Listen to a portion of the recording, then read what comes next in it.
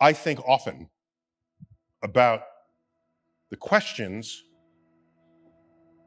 we do not yet know to ask because discoveries yet to come, but when they arrive, will put us in a new vista, a new place to stand, enabling us to see questions undreamt of and unimagined before we got there.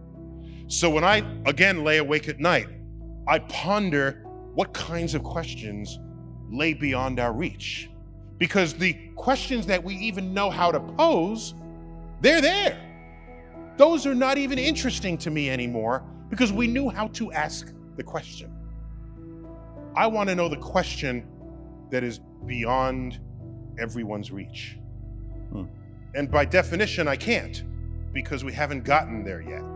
But that doesn't mean I shouldn't dream of that frontier. As a scientist, you must learn to love the questions themselves because you don't always have answers at all times to all the mysteries you confront. What you learn when you study science in general, but astrophysics especially, that you no longer invoke your senses to judge what makes sense, or you no longer invoke your personal philosophies to judge what should be true. The universe is what it is, and it really doesn't care about your senses. What we've learned is that the universe is what we measure it to be, not what we want it to be, not what feels good, not what only has to make sense to our five senses. Our five biological senses forged in the plains of Africa, a million years ago, 500,000 years, what's the latest the biologists tell us, is those senses to prevent us from getting eaten by a lion are very different from what you need to grasp the universe. And so this is why mathematics is so potent, because it takes us out of our senses and enables us to still probe the reality of what the universe is. I wonder if, in fact, the human intellect is sufficient to actually decode the full operations of this universe in which we live. And it's not specifically an astrophysical question, it's just more, we are an intelligent species because we defined ourselves that way.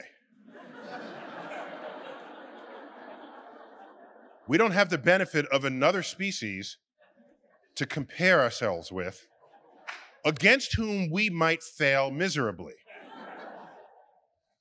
And so when we compare ourselves to chimps, we sit up righteously and say, we have poetry and the Hubble telescope and philosophy, and the chimp just stacks boxes to reach a banana. Yet there's only 1% difference in our DNA. But then you'll say, what a difference that 1% makes. And I would say maybe that 1% DNA difference corresponds with an equally small difference in the intelligence between a chimp and humans. And you say, I can't believe that. No. Well, imagine some other species that visits us that's 1% along on that same scale, smarter than us. Consider, the smartest chimp does what our toddlers can do. And there's no way you will explain to a chimp, I'll have dinner ready at 6:30, can you pick up some juice on the way home? The simplest human thoughts are inconceivable to a chimp. And their talents are about what our toddlers can do. So let's get back to this 1% smarter alien that we've discovered. Corresponding this analogy, we now say, what would we look like to them? Well, they would roll Stephen Hawking forward after combing the human species, and they'd say, this one is slightly smarter than the rest because he can do astrophysics calculations in his head like little Timmy over here, who just came home from preschool. Oh, Timmy, you just composed 3 sonnets. Isn't that cute? Let's put it up on the refrigerator door. Oh, you just derived the fundamental law of calculus. Isn't that cute? Put it up on the refrigerator. Their simplest thoughts would transcend our deepest thoughts. And maybe to them, it is obvious what dark matter is and dark energy. Maybe to them, particles popping in and out of existence is a trivial exercise in their understanding of the multidimensional space-time continuum. And we are here groping at the sides of a wall, not knowing how tall, wide, or deep it is, because we have the limits of the human physiology evolved off the plains of Africa just to try to understand the entire universe. So I lose sleep on that question each night. What do you think are the odds that there is life elsewhere in the universe? They must be high, and I'll tell you why. People say, well, have you found life yet? No. Well, that's like going to the ocean, this has been said before, taking a cup of water, scooping up and saying, there are no whales in the ocean, Here's my data, You need a slightly bigger sample. And so if you look at, for example, what we call the radio bubble, this is the sphere around Earth, centered on Earth, which is the farthest our radio signals have reached in the galaxy. And they're about 70 light years away. We've been transmitting radio signals inadvertently leaking into space for about 70 years. 70 light year radius sphere. Well, how big is the galaxy? Well, shrink that sphere down to maybe the size of a BB, and then the galaxy on that scale would be the size of this stage. That's how far our radio signals have traveled. And those aren't even the ones we sent on purpose. The ones we sent on purpose have traveled much less. So no, we haven't actually reached as far into the galaxy as we'd like before we would say definitively that there's no one intelligent living today. But here's some very simple facts. I can review them in 90 seconds. You look at the formation of the Earth and the earliest sign of fossil life. Subtract a few 100 million years at the beginning of Earth, when Earth was a shooting gallery. Earth was still accreting the birth materials of the solar system. It's hostile to complex chemistry over that time. Not fair to start the clock then. Wait a couple 100 million years. Now start the clock. And wait around and see when you have the first signs of single-celled life. At most, 400 million years. At most. Earth has been around for 4.5 billion? So Earth, without any help from us, with basic ingredients found throughout the universe, managed to create life, simple though it was. So, and Earth, one of, 8 planets, get over it.